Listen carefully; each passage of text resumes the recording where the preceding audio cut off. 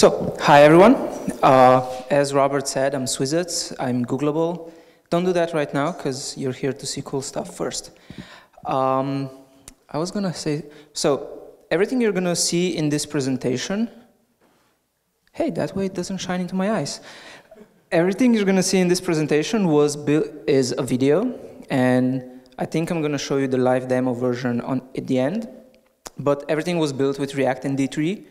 And it's mostly animations and cool stuff because just static charts don't look as cool on a presentation. First things first. Who here knows that if you call yourself a software engineer, you make $20,000 more per year than if you call yourself a software developer? Wow, not a lot of people. So that's the first thing I found out when I was playing around with React and D3 because that was the data set I had. So D3 is great, right? Everyone here loves D3. This is a D3 meetup, right? Who loves D3? Hands up. Perfect. We all love D3. And there's nothing actually wrong with D3. It's a great library. It does everything you need. It's like, why the hell would you use React? Why would you make this thing even more complicated than it already is? I know that when I started learning D3, I found an example online and I had no idea what's going on. It's like impossible to learn this thing from scratch. So let's add React. Let's make it even more complicated. But why? The thing is, the reason you want to add React is the same reason you would want to add React to anything else. Who here has tried React yet? A couple of people. Wow, a lot of people. So you already know, for everybody else's benefit, the reason you want to use React in any sort of front-end JavaScript project is that it gives you this thing called componentization, which is sort of related to the concept of functional programming, but it looks like object programming, and it's not actually functional programming because JavaScript doesn't actually have that, which is a mouthful way of saying it's really cool and you want to use it. It makes it easier to test and debug your code, which I'm going to talk about later. It gives you fancy diffing algorithms, whatever that is, and it gives you hot loading, which is amazing. So the benefits of componentization, this is really, it's kind of the main thing that React gives you, and everything else stems from componentization. Everything else is really just a side effect of componentization. And what is componentization? The basic idea behind everything you write with React and hopefully modern coding standards that we're all following, and all of our code is obviously perfect when we write it the first time. The idea is that you have your code split into understandable chunks that you can think about independently. Ideally, if I give you a component that is, say, a button, that component will always act as a button. You can put it anywhere on your page, and it's a button. You can render it on a server, and it's a button. You can render it on like a phone, and it's still a button, and it always behaves the same. It doesn't care about what you do with it, where you put it. It's a button. And I was going somewhere with that. Basically, the idea is that if you have a component, you can look at that component, develop the component, make sure that it's the perfect button, that it's the best button in the world, and then everybody else can use it as a button, and they don't have to care about the internals. They don't have to understand how you implemented this.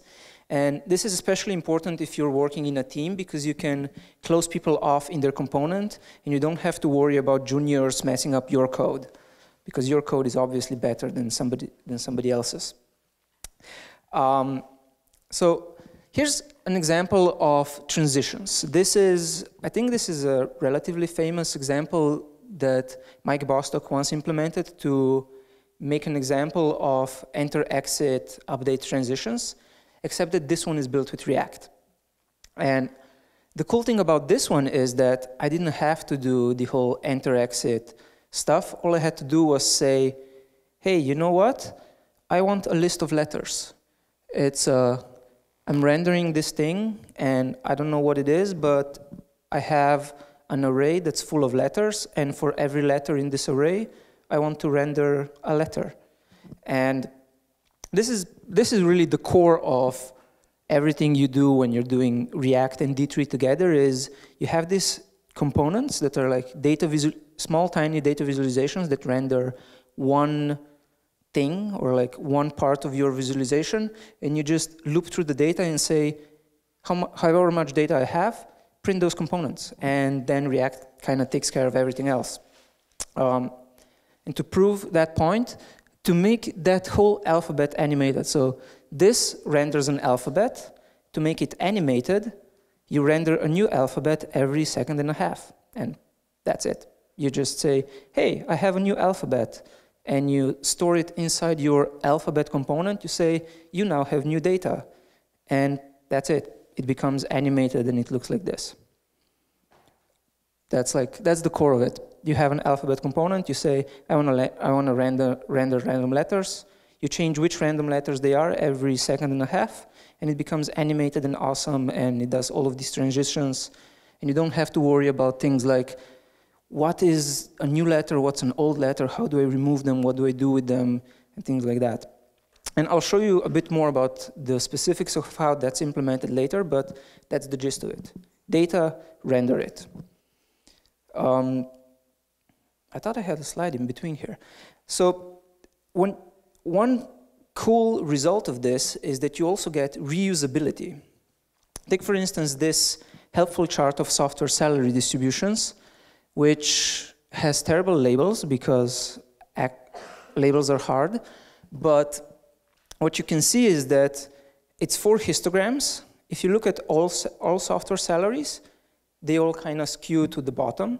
If you look at engineers, they kind of have I guess it could be a bimodal distribution, but it's more spread out. They have higher salaries. Programmers have high-ish salaries, and developers have crappy salaries. I don't know why this is. This is just what the data says. I don't really have a theory for why engineers get paid more than developers, because, as we all know, their jobs are the same. So the way this was rendered is you just say, hey, I want 4 histograms. And this is what I think is really cool. This is a cool thing about having components, and then what follows from it is declarative data visualization. And I know everybody says, hey, D3 is declarative. You don't have to, like, so first of all, what is declarative? Declarative means that you don't tell the computer how to render something, you just say what you want.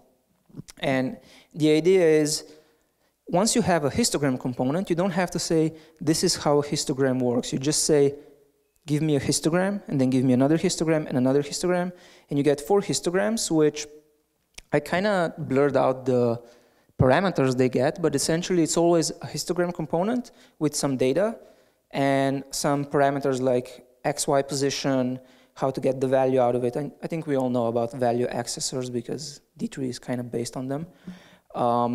A title and so on, and it renders this thing, which is basically the slide that I accidentally showed you. What you get is structure at a glance. Because you have components, because you have this declarativeness that works at a higher level than just rectangles and small things, it works at the level of entire charts, entire visualizations, you get this structure at a glance where you can immediately see that this is 4 histograms, or in this case, this is a pie chart. Who here can tell me that this is a pie chart just by looking at the code? This is, by the way, an official example from D3's website for rendering a pie chart. And I mean, I've wrote 2 books about this, and unless I look really, really hard at this and try to really understand it line by line, I would never guess that this is a pie chart. And this is the actual code, by the way, that renders it. You have something like select all arcs and then feed in a pie and then append graphs, and like, what the hell is going on? This is not declarative. You're like, for everything you want to do, you're essentially putting together these SVG elements as if you were writing jQuery or something like that. And essentially, I think that's what D3 is. It's like jQuery for SVG, jQuery for data visualization, which is fine. It's just that, you know, it's like 2016. We might want something a bit better than that, something that's easier to use. And this, for example, is a pie chart in React with D3, which, yes, it's still a lot of code, but I think it's slightly easier here to see what makes a pie chart. It's like, you go through a data set and you render labeled arcs. And a labeled arc is something that renders text and super.render, which is really not the script. But you can see that a labeled arc is essentially an arc with a label. And what you get is, I hope there's an example on the next page. It's not, there's not. This was supposed to be a pie chart. But the idea is that if you look at the code, it's somewhat easy to see what's going on. You can, like, on a higher level, you would have a component called pie chart, and then if you open that component, you would see that it's built out of labeled arcs, and then if you go into a labeled arc, you would see that it's an arc with a label, and you get, like, of course, if the more you go into detail, the less declarative code looks, and I think that's how it always turns out to be. But if you design your components well, then you get this happy situation where you can just say, hey, give me histograms, and you get histograms, which I think is great. What's the next thing? So you get, so componentization is a great result of, it's a core concept of React, really.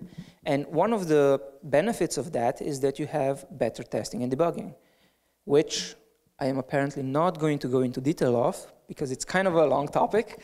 But I think we can all agree that if you can focus on small pieces of code at a time, it's a lot easier to reason about what that code is doing, especially if you follow proper React principles where your code, like each component is supposed to be like an immutable fancy function that is, I forget the word, it's something like referential transparency is I think the buzzword.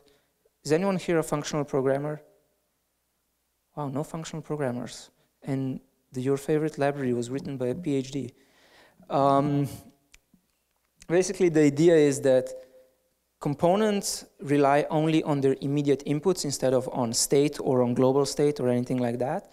So when you say render a component with certain parameters, you always get the same thing back. If you call it multiple times, you still get the same thing back. There's nothing inside the component that would affect what that component does that you can't see directly when you're calling the component.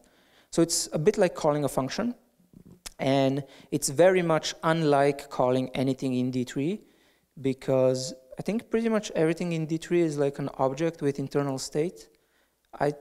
Personally, I haven't found anything that doesn't work that way, because people who design D3 they really like this concept of having objects where you then have getters and setters that change the internal state of the object. And the result of that is that it's really hard to debug and test, because the more times you call your code, it starts acting differently. If you put it in a different situation, it starts acting differently. And with React, unless you really mess up, that is not the case. You always know what you're getting from the call point. You can look at the code and you know exactly what's going to happen. Which brings us to the next thing. Because you have these referentially transparent, immutable components, blah, blah, blah, you get fancy diffing algorithms. Who here has played Doom? Perfect. This was my favorite game when I was in like 6th grade or something like that. And the cool thing about this game is that the same guy who wrote this game wrote a paper that React's diffing algorithms are based on. He's called Carmack, and he's pretty smart. And I think he still codes, actually. He's not just doing spacecraft. So the cool thing about having these immutable components is that you have the concept of, what you can do is you can change and forget. What that means is you can have a data structure that represents your entire application, like the state of, not the state, how should I phrase this? So what you see on the screen is always state. Like the final output has to be state, because otherwise you can't render it. You can have an internal data representation of that state, and then what you can do is you can just mutate that data structure, and React will handle everything about rendering those mutations on the screen. later I'm going to show you an example of how I use that to make a simple game, simple browser game. But the idea is that you can, this is the basic browser game. So what's going on here is I have essentially a huge tree of data that holds the position of every Space Invader, the position of every bullet of the player. Everything is a position in like a data structure. And then all I have to do is when something happens, when there's an event, I change a value in that data structure, and and then what happens is React's code, somewhere deep down in the bowels of React, goes, oh hey, that thing changed. And then it tells the main component, yo, your data is different now, you should re-render. And then that component uses props to push the new data down to children components, and everything gets updated without me having to think about it. And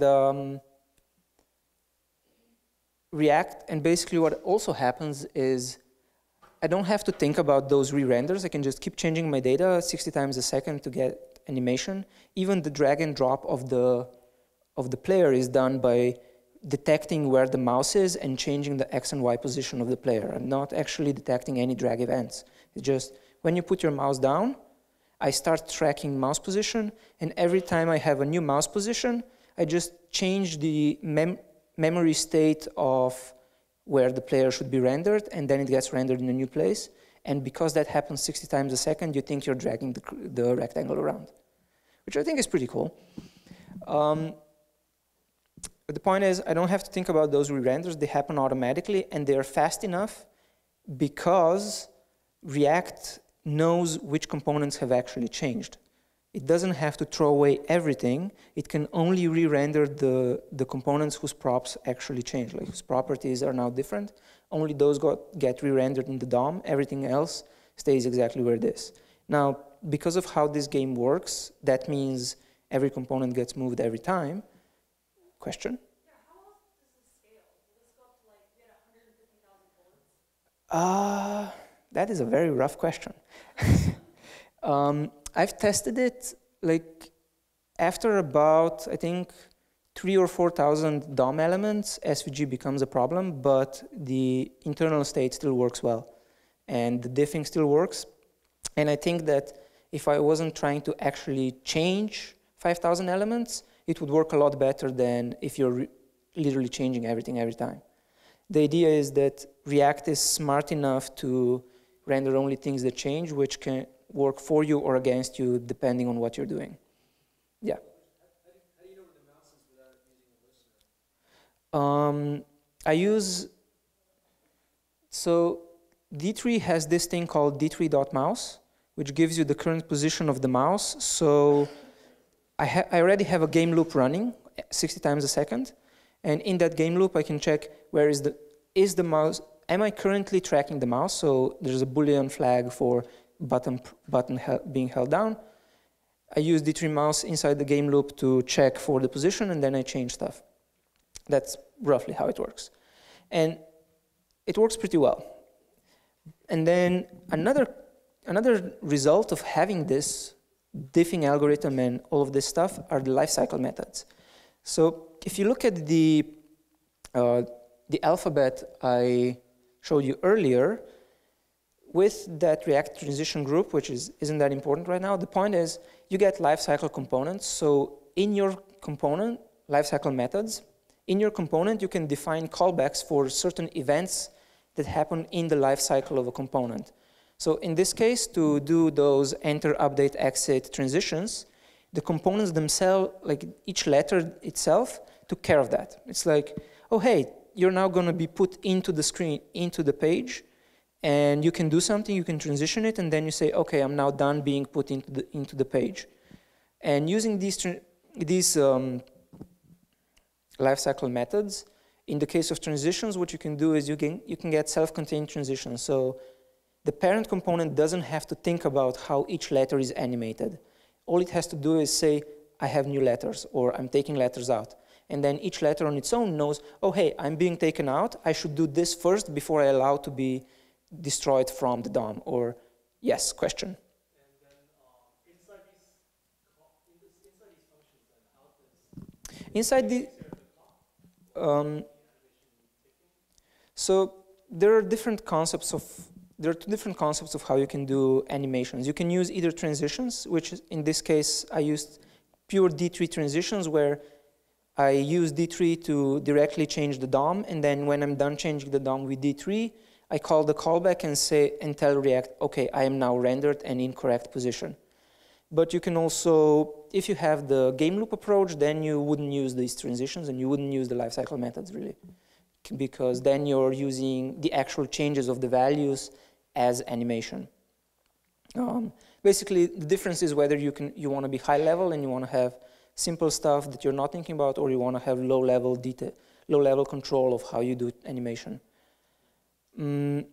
So basically, with React, you get componentization. Because you have componentization, it's easier to test and debug. Because you have componentization, you can do fancy diffing algorithms that mean you don't have to worry about how things are rendered and when they're rendered and so on.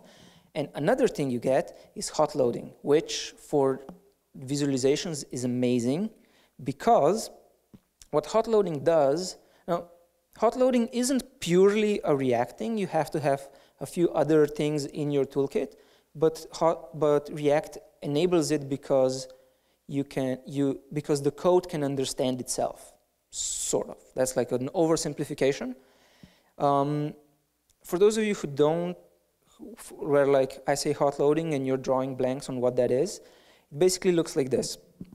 You're editing your file, you save your file, and the code, like the visualization in the browser changes immediately without you having to refresh the browser, without having to rerun a compile step or anything like that. All you do is you change your code, browser immediately updates. What happens in the background is that your code gets recompiled because reasons, like I'm using ES6 and JSX is complicated and those things maybe don't mean a lot to you, but you have a compile step that's running in the background and you don't have to think about it. And the compile step is smart enough to only recompile the part of the code that you actually changed. And then you have, if you're doing everything just the right way, which is kind of hard to set up from scratch, it's better to just Google it and do whatever everyone says you should do. I mean, that's how I do configurations, right? Like, I kind of understand what's going on and I cargo call the rest. I don't know if you do that as well. But basically, with hot loading, you're able to change only the parts of the code that are different in the live browser without losing variable state.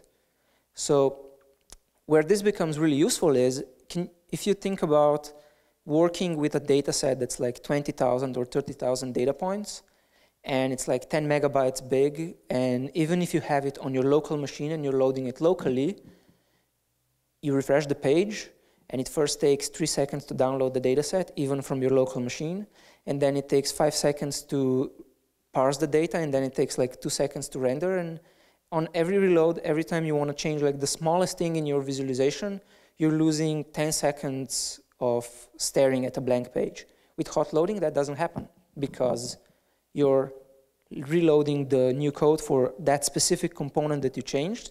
Everything else stays the same, memory stays the same. You don't have to re-download the data set, you don't have to parse it, you don't have to, well, you do have to render it, but that's the fast part. And I think this makes it a lot easier to develop especially complicated data visualizations, and where it also comes in handy, not just for big data sets. It comes in handy where you have something that you can only test after clicking 10 times to go into a specific state. With hot loading, your code stays in that state, and you can then change stuff, and you don't have to do those 10 clicks every single time. And I don't know about you, but I love that. So this is basically why you should even think about using React with D3. It gives you components, it gives you testing and debugging, which in my experience, D3 is terrible at. The diffing algorithms, which D3 is okay at, and hot loading, which D3 doesn't do at all. And that's really, that's the gist of what I was trying to show you, is React just makes your D3 better. And to learn more details about that, you can go to swizec.com/react-d3js, where I have a book and stuff and a crash course. And the whole Snapchat avatar is an experiment because I don't have any friends on Snapchat. And I've been told that it's like the new Twitter and I should get into it and become more awesome. How long did that speak? Let me just check. I'm going to show you some code so that I can show you. Right, I'm at 25 minutes, plenty of time. So what I'm going to do now is, I told you why you should use React. Now I want to show you like with direct code and live examples. And I know live demos are usually a bad idea when you're on a stage, but I'm going to try anyway. I'm going to show you a bit about how to actually do this stuff. So I think I can show you at most like maybe 1 or 2 examples. So what you get to choose from are the space invaders that you saw. There's a data visualization of a free code camp survey. What else? There's a histogram of engineering salaries for immigrants. I have a particle generator that's animated and does fancy stuff. Particle generator? Okay, let's do particle generator. Which is perfect because that's the simplest one. So if I go to my GitHub, I think I'm going to use the stand now. Okay. And live demos, yay. Has anyone noticed that SSL has been really slow on Macs lately? No? Okay. It always happens for me. It's like, yeah, maybe I will hold this after all. All right. What I've noticed is it takes a really, really long time to initiate the connection, and then it works really fast. And I don't know why. Right, right. I've actually noticed that every time a new phone comes out, my old phone becomes like slower, noticeably slower at the same time. And I don't know if that's because I subconsciously want a new phone or because they do something to make it slower.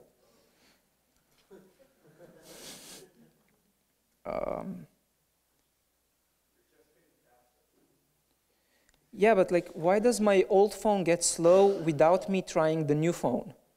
So I don't have anything to compare it to. It just feels slower than it did like a week before. Let's see. Particles experiment. Okay. This is what it looks like live on a website.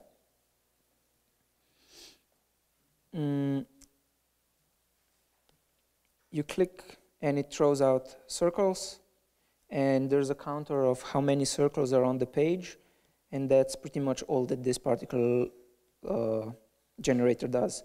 If you have a bigger screen, you can have more pixels, you can have more particles on the page, and in my experience, it gets really, really, really, really slow around 3,000 particles. It might be, there's one thing that a friend of mine always says is, you should use production version of React. In production, it makes everything faster, which I haven't used. Question? Can you show us what is that mode called in development? The paint flashing. Paint flashing. Oh, I think that's in Safari. It's in Chrome. It's in Chrome? Yeah, it's definitely in Chrome. Okay. Timeline?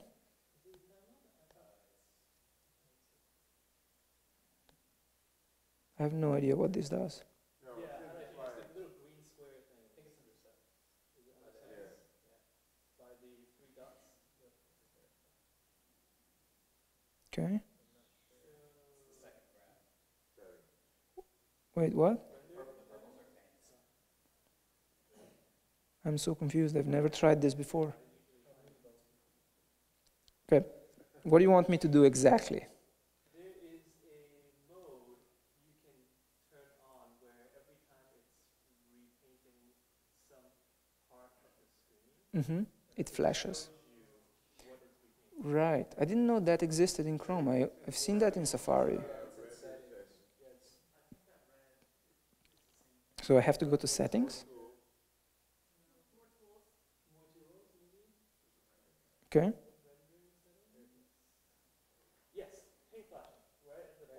Oh, I see it.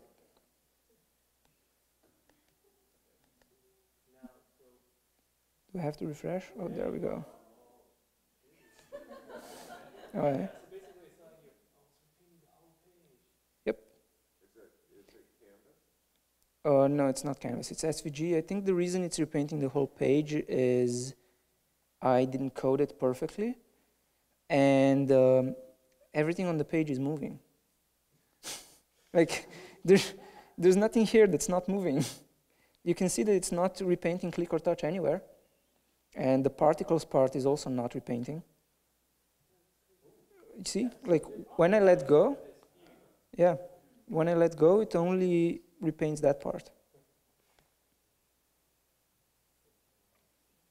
Now, I used something called Redux as the approach I used basically is the full animation approach, where I have every detail of every component in a data structure, and what I used for that data structure is Redux, which is kind of complicated to explain how it works if you've never used it before. But the idea is that you have almost like a global state. It's called I think it's called a store that has data in it, and then everything calls actions directly on the store, and the store updates data, and then everything reacts to that data. And if I show you how example the particles get rendered, so components, you have, let's see what's in index.js. So here's what you can see, where you can see the whole declarativeness.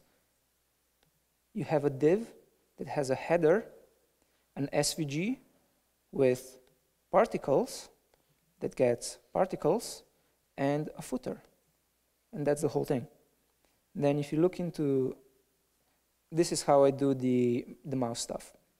Somebody asked earlier. When mouse is down, you update mouse position. When mouse moves, you update mouse position. When mouse goes up, you stop generating particles. And when mouse leaves the page, you also stop generating particles, because I saw that is a very nice way to fill up your memory. Because it turns out that it's very hard to stop after it forgets that it's listening to the mouse. And then I tried doing the same stuff for touch events, but on my iPhone, at least on the old 5S, it didn't really work. Like, it did not like animating 200 SVG elements. And then if you go into particles, it's a very simple component. It says particles are a grouping element that goes through a data set called particles and renders a particle for each particle. And it has properties like ID and X and Y position. And then each particle itself is a circle. And that's actually about it for the particles example. Then if you look at how the data store works, that's a bit more complicated. In Redux, you have something called reducers, which is, I put it here. A reducer is a function that tells you how to calculate the next state of your application from the current state based on some action. So like, if you have ticker, if the action that's triggered is start animation, you set a flag for doing the animation, and then similar for stop and start particles, and then for create particles, it's a bit more complicated because it has to generate. Well, it's not that complicated. What it does is it creates a new particle at the position that you clicked on, and gives it a random vector of how it moves and at what speed, and then puts it into the new particles array, and then updates the state to having new particles. I was experimenting with a few different ways of doing this because you can make it slower or faster. I don't think I found the fastest way, but somewhere online I read that dot unshift is a very fast way to add stuff to arrays, and it works well enough.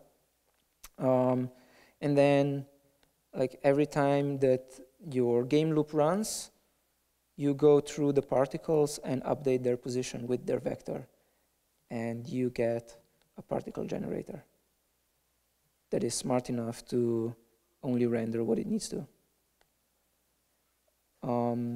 And that's kind of why I think React is so cool, because I'm not even sure I know how to do this in pure D3. And I'm pretty sure I know how to go in a loop and render elements in a loop. That part is pretty easy. What else can I show you? The reason it's updating the whole screen is because here's what happens. It gets, the reason is probably that I'm doing something wrong. Like, there are ways that you can optimize what gets updated and what doesn't.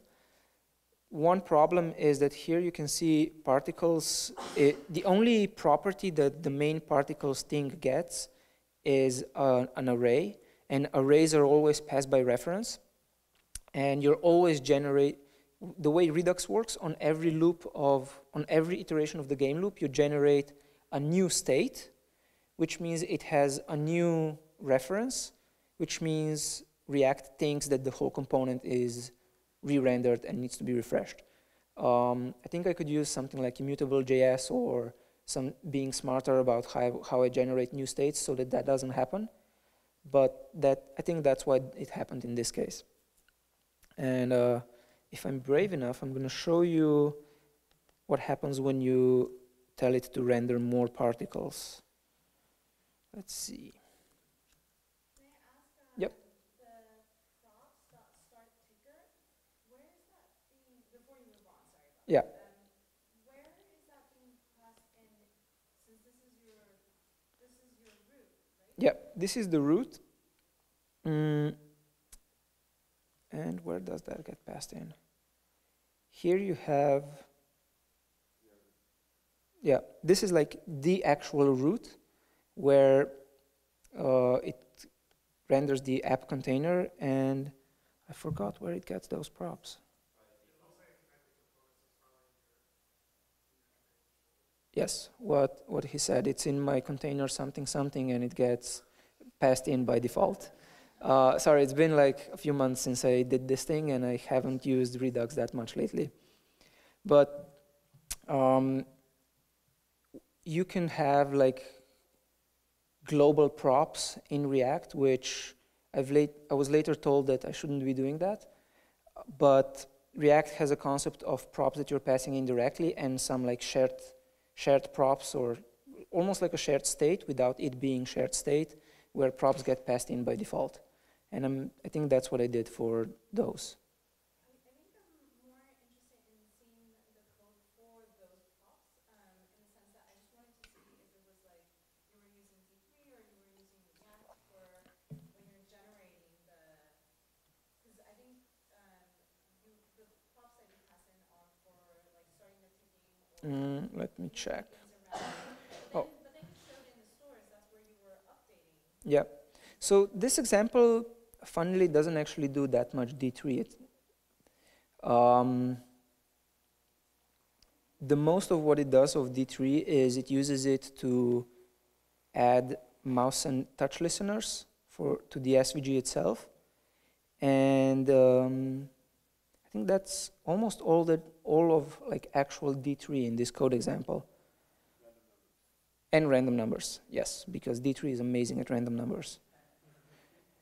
Wait, let me see. This props.start ticker, where do I define that? I'm sure I pass it in somewhere. So,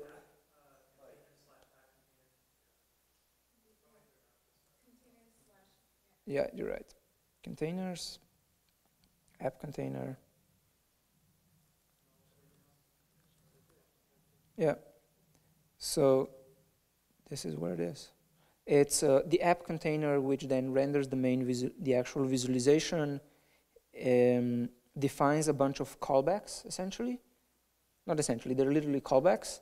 It defines callbacks, and then when it renders the app component, it passes them as props so that the child component knows how to trigger events on the main component. I am not at all certain that this is the way it's supposed to be done because, as I said, I'm not super great at Redux yet. Double colon, this is from ES7. So question was, what's the double colon? Sorry, I don't know how to pronounce that properly, so it doesn't sound funny. Have you seen those groups of tweets where girls are like, oh my God, I love the smell of his colon when he hugs me? Yep. You can look them up if you don't know what I just said. So the double colon syntax is an ES7 thing, which is basically an alias for .bind. This means this transpiles into this .startTicker.bind this. So a request animation frame that works pretty well with React? Yes, it does. It does work really well with Redux or with React in general. I don't think there's really a better way to do an animation loop unless you're using like actual D3 transitions for simple stuff. And I'm also not entirely certain that people who designed React would like me doing this way, but it works really well when you put it in samples. And it's just a way to only update the data state on animation, on what React Animation Frame does, Request Animation Frame does, because then you get smoother animations and stuff. I think there's like a really complicated reason behind why you should use that, but it's a really good idea if you use it.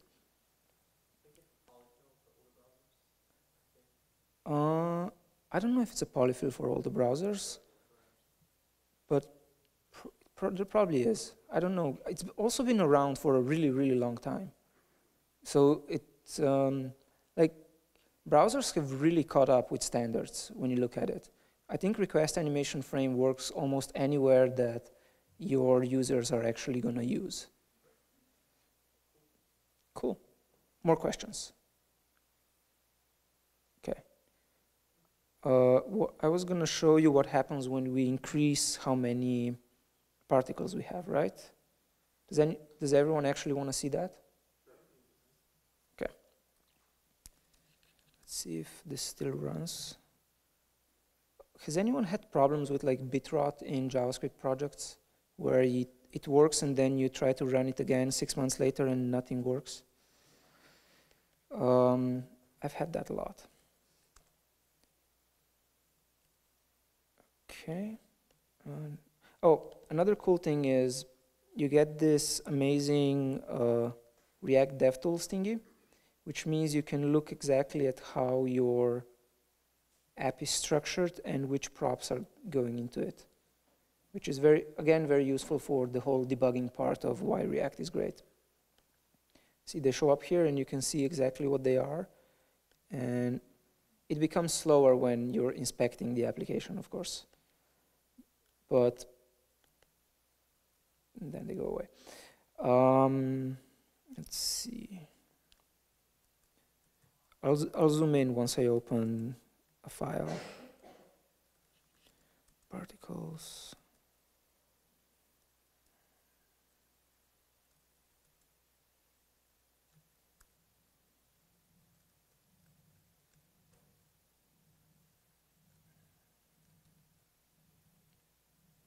Okay, so how do I do this? Okay, this is what I'm gonna do. I'm gonna be brave and I'm gonna tell it to generate 1,000 particles on every click.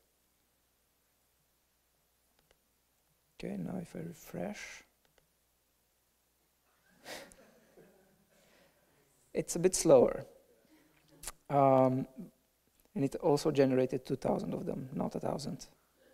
I think it's because my click lasted for longer than a 60th of a millisecond. So if I hold this,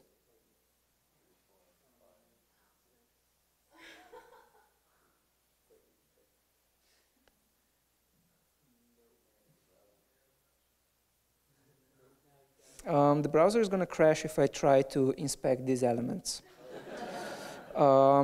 Actually, I was once working on a visualization of a UFO dataset with something like 100,000 data points, and I accidentally did a console log of the array. But funnily, that does actually work when if you're trying to parse a large dataset, you can actually do it in your browser, and then instead of printing it, you can create a file download on the front end, and you can get a parsed CSV without having to worry about like the terminal or something. You can do it because D3 is really good at parsing and loading CSVs. Even if you have a really huge CSV and you want to parse it and create something new, you can create like a file download that runs fully on the front end.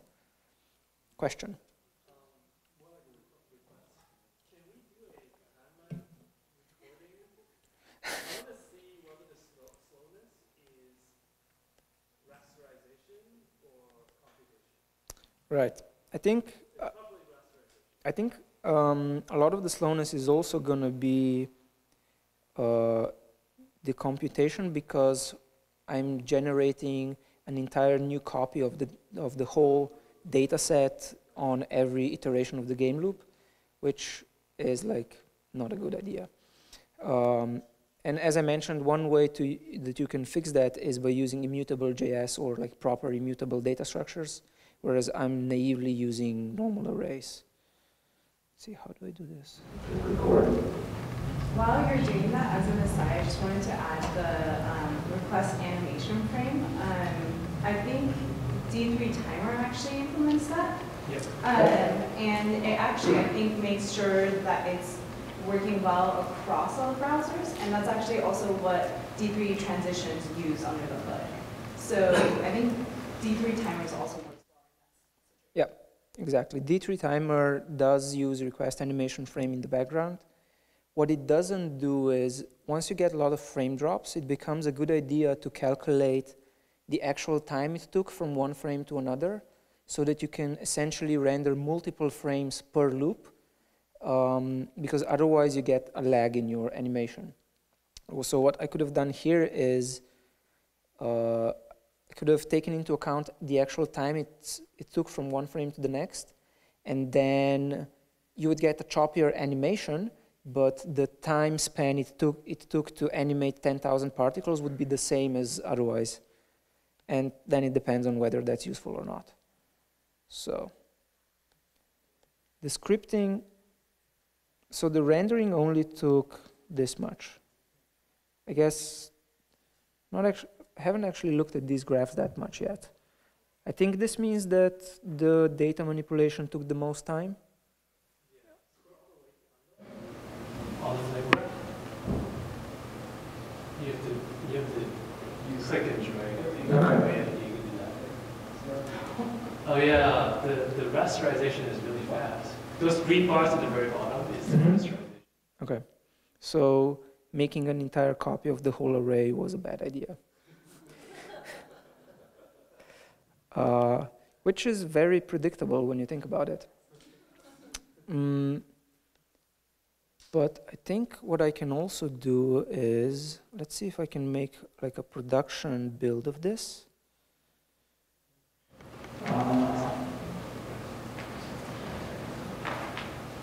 Let's see.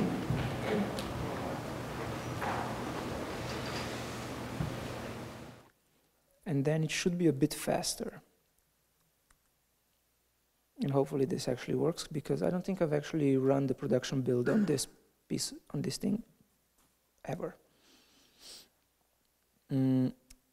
But the difference is that with Webpack, you can have different configurations for your dev environment and for your production environment. And the production environment takes out a lot of things that help you as a developer, but it also makes your code faster.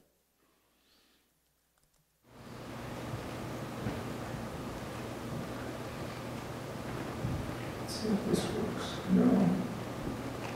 Yeah, I can do this.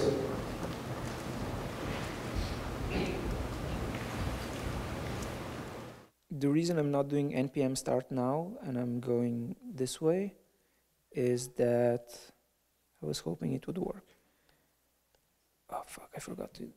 Okay, give me a second.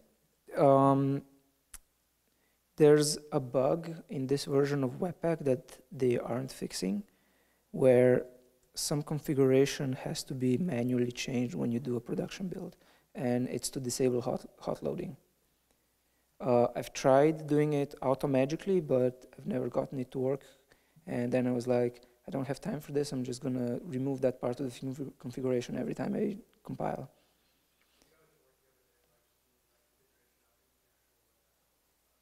Okay, so one way to do it is to move the automagic configuration into the actual Webpack file instead of having the Babel RC file. Okay, let's see if this works better now. Oh crap, I accidentally moved the mouse as well. I can't really tell if it's better or not. Yeah. But as we saw, the problem isn't actually how fast React is at rendering thousands of SVG nodes. The problem is copying an array of 10,000 elements 60 times a second.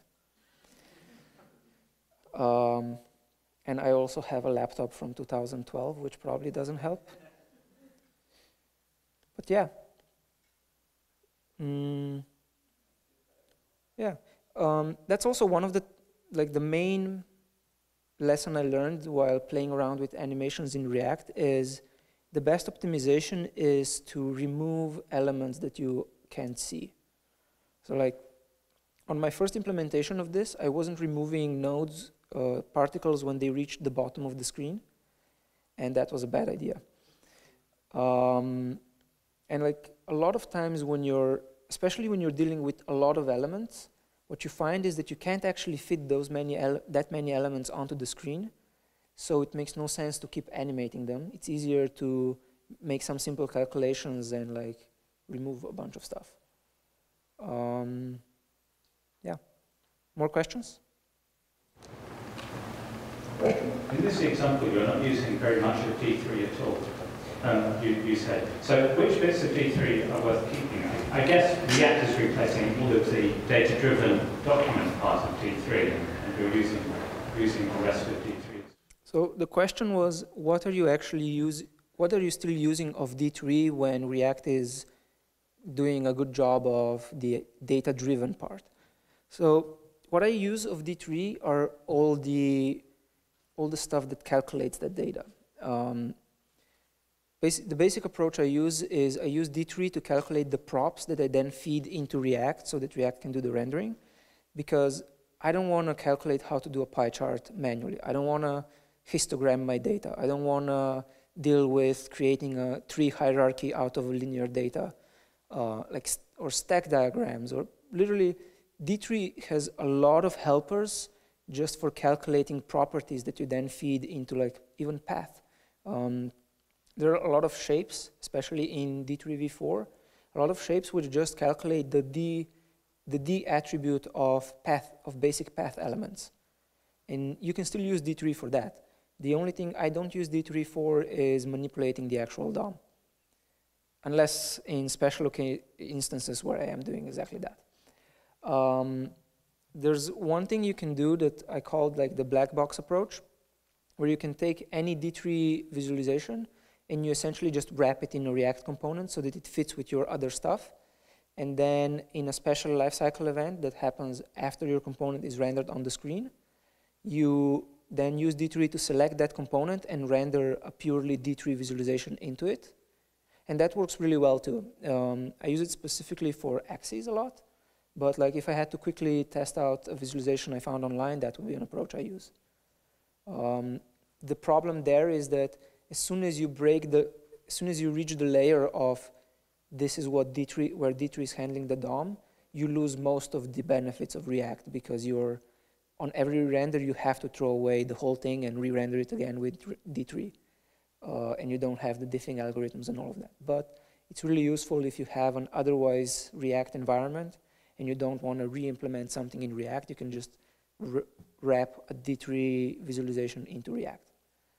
And then you can also use a hybrid approach, but the main way I do it is I use D3 to calculate the props, and it's really great that D3 v4 is moving in a direction where you can load only the parts of D3 that you're actually using. You no longer have to load the entire thing. Does that answer your question? Okay, perfect. More questions? In the back? Between version 3 and version 4, I'm trying to make sense of what's missing. And are there any gotchas between versions for React? So the question was, are there any key differences between D3 v3 and D3 v4 that impact how you would use it with React? And so far I haven't found any. Most of the stuff I've been using with D3 has just moved to be named differently. Like the API is cleaned up, there's no more D3 layouts no longer exist, they're now just shapes, different shapes that come with D3 natively. One big omission is that D3 v4 still doesn't have maps, I think, but I'm assuming they're gonna fix that before they release a final version. But yeah, mostly there hasn't been, I haven't really found any particularly missing things. There's even one thing that's a lot better in the new D3 is like when you're doing transitions, with D3 v4 you can predefine a transition so that you can make sure that all elements are using the same core transition when they're doing a thing. And what that gives you is that they're all synced. They all start animating at the same time. They all finish animating at the same time. And I think you couldn't do that with D3 v3. I don't know exactly why, but you can now. More questions? Do you have the letter example? The what example? The alphabet example? Yes. Okay.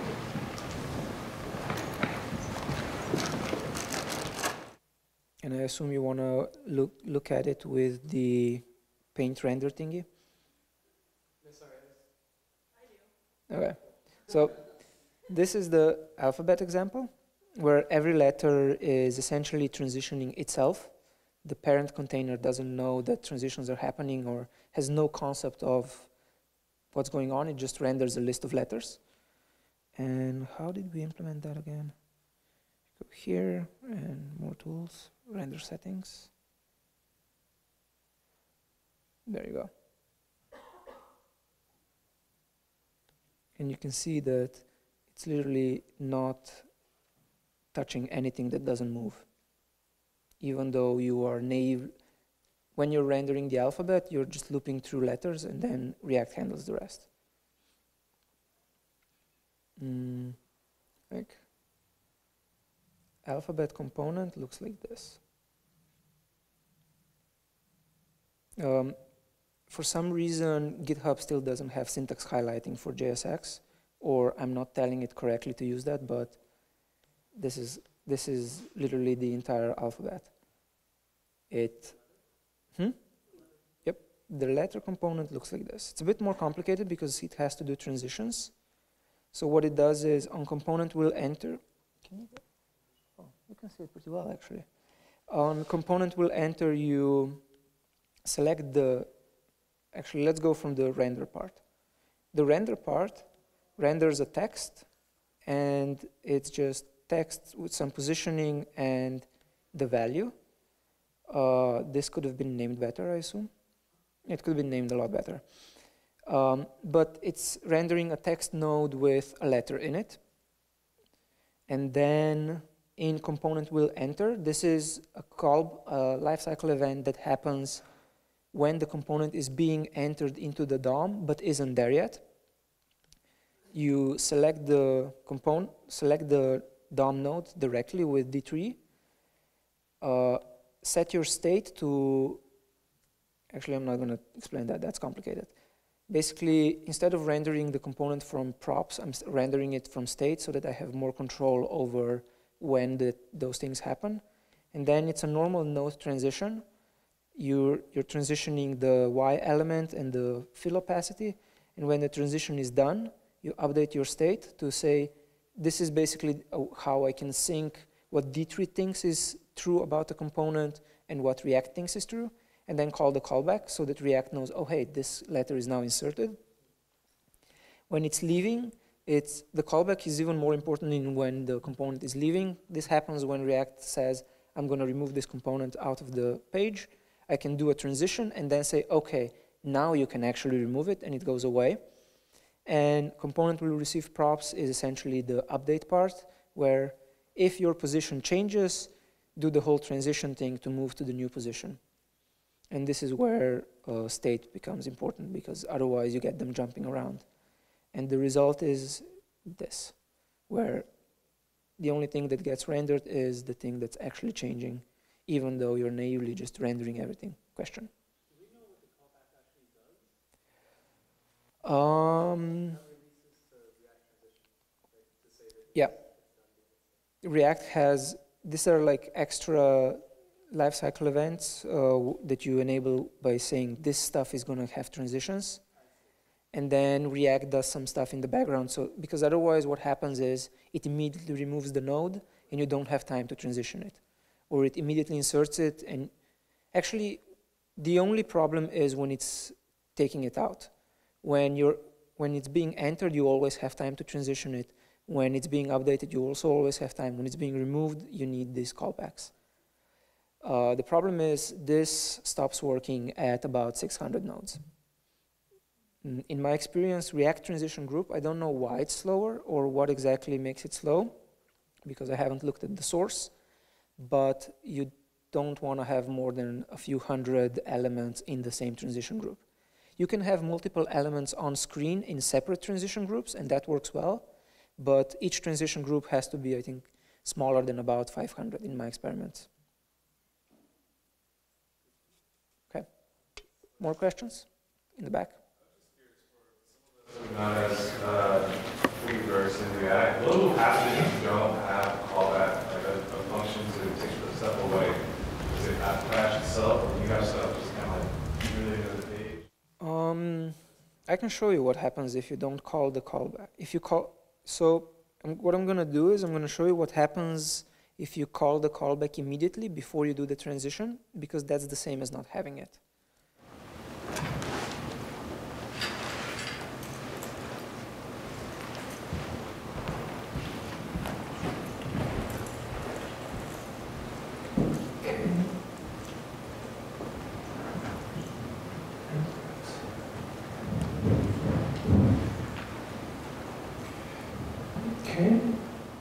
So we go to the letter, and instead of calling the callback when the component leaves, or when we're done transitioning, I'm going to call it immediately.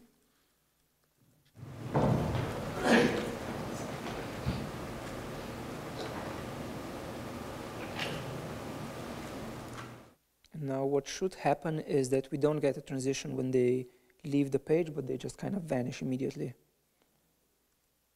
if it works. Okay, see, there's no transition for letters going out. They immediately get removed from the DOM, so there's nothing to transition. And that's why the callbacks are important, because it can tell React, hey, hold on, I have something to do before you remove this DOM node from the DOM. Did that answer the question? Yeah, okay. for sure. More questions?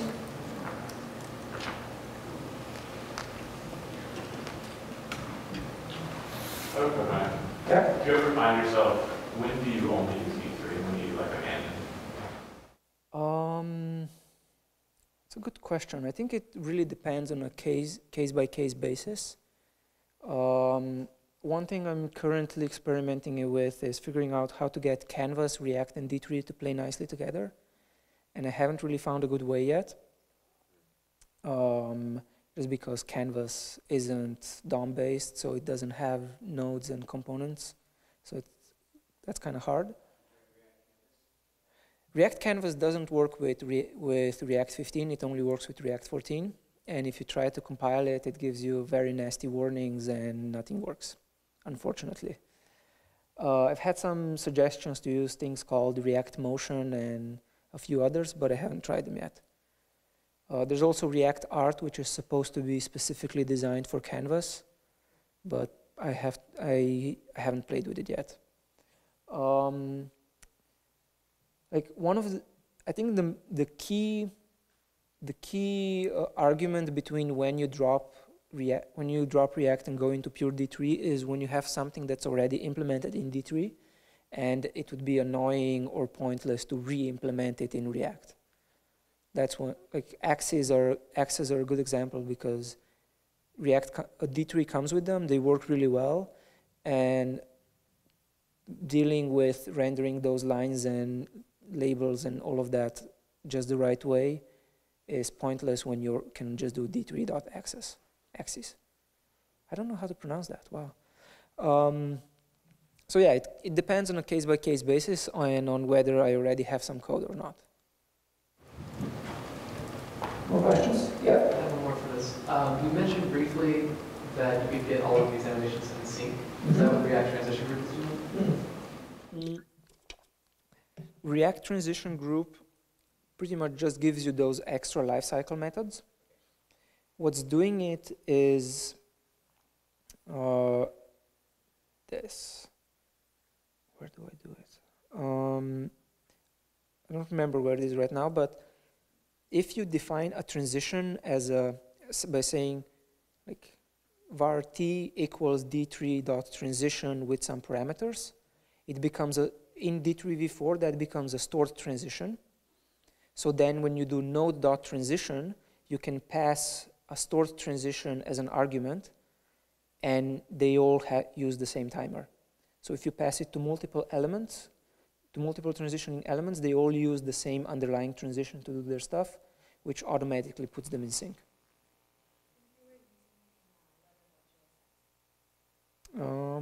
That would make sense. Yes. So here I define transition as an object property for each letter, and then pass it in when I do node.transition. Technically, I'm doing it incorrect here, and it doesn't actually work that well, because if it's an object property, you get a new object every time, so they're all using their own transition. But the intention is there. And Mike Bostock actually tweeted at me and said that I'm doing something wrong and then misunderstanding how this should be used. But oh no, I know what you shouldn't use this stored transition as a way to share transition to like predefine transitions and then just share the properties. Like if you want to have 50 elements that have a 750 millisecond transition with some easing, you should redefine a transition every time. If you want to have 50 elements that are exactly in sync, then you should use a stored transition and pass it to all of them. Yeah. More questions? Cool. And I think that's it from me.